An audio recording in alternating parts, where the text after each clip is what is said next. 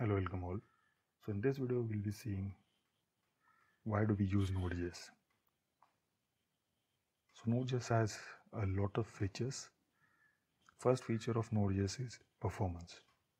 It gives really good performance. It is because of it is asynchronous and it is single-threaded.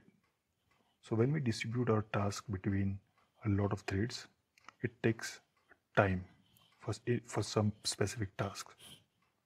But because of Node.js is single-threaded, it can use all the resources and it can get our task done within a second. Good performance of Node.js is hidden inside its architecture. We'll see that architecture in coming videos, but performance is one of the most important factor of Node.js. Second thing is efficiency. Node.js uses single core by default. So if you have 4 cores in your CPU, it uses only one, and it specially helps us to save our server side cost. So nowadays there are servers available which cost us depends on how much we access it, how much server power we use. Like Amazon Web Services calculates how much the servers or how much server power we are using, and according to that it sends us bill at the end of the month. So efficiency is more important, and Node.js allows us to use that code efficiently.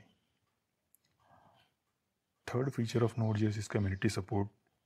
It has huge community support. NPM is one of the highest package library out there available, which is open source.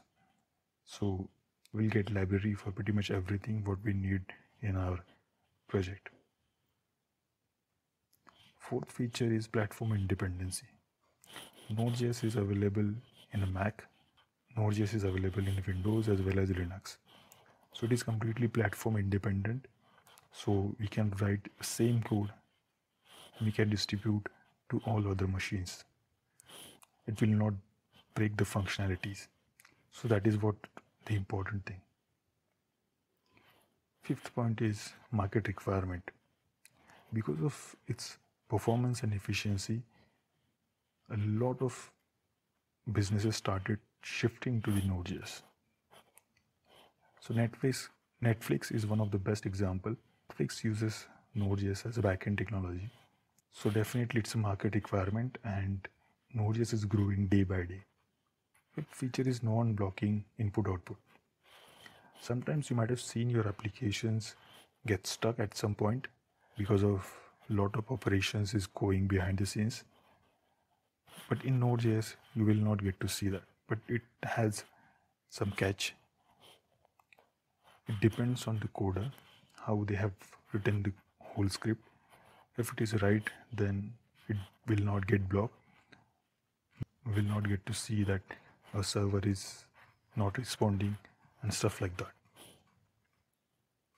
So that's all the features of Node.js. See you in the next video. Thank you very much for watching.